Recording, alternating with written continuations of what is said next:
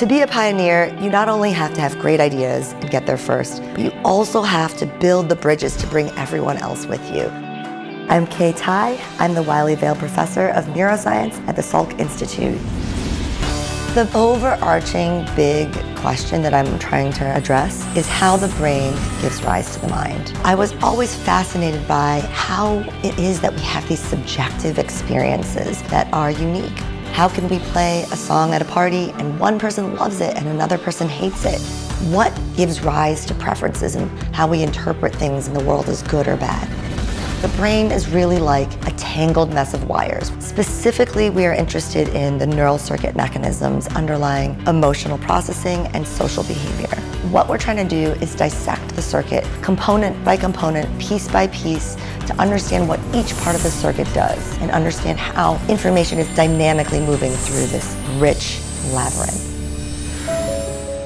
Imagine a future where every single person with a mental health disorder could find a therapeutic intervention that was completely effective and completely free of side effects. To make a mental health revolution, we need to rethink treatment development by first understanding how the brain works and then developing a strategy that is based on our biological understanding.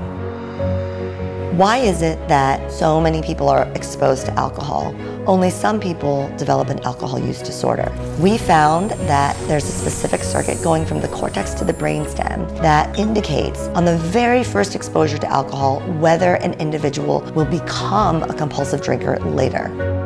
The COVID-19 pandemic affected our research program significantly. It became obvious that we needed to study chronic social isolation.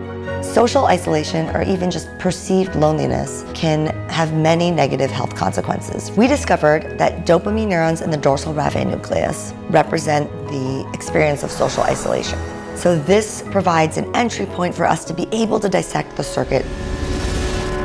I think there have been a lot of improvements, but there's much more work that needs to be done for there to be gender parity in science. I was honored to be among the extraordinary list of finalists. I don't have any words how great this feeling is, just to be recognized for doing the work that we are so passionate about. We've established rigorous modern neuroscience investigation at the highest level, and this is something that I find extremely gratifying.